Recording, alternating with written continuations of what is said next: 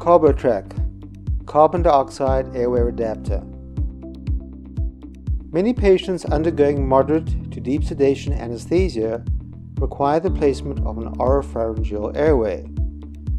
They become mouth breathers, resulting in a poor end-tidal carbon dioxide tracing and often a drop in oxygen saturation.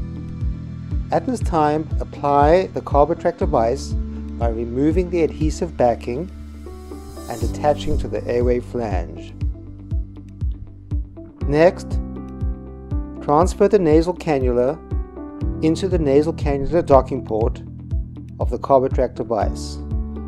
This will produce an improved end-tidal carbon dioxide tracing and improved oxygen saturation. In the situation where there is good oxygenation but a poor carbon dioxide trace, simply attach the carbon dioxide sampling tubing to the carbon dioxide docking port of the CarboTrack device.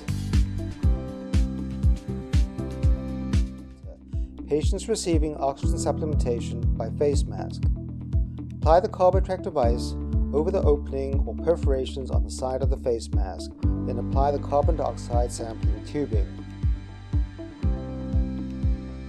Alternatively, one can pre-attach the carbon dioxide sampling tubing to the CarboTrack device, remove the adhesive backing, and apply to the side of the face mask.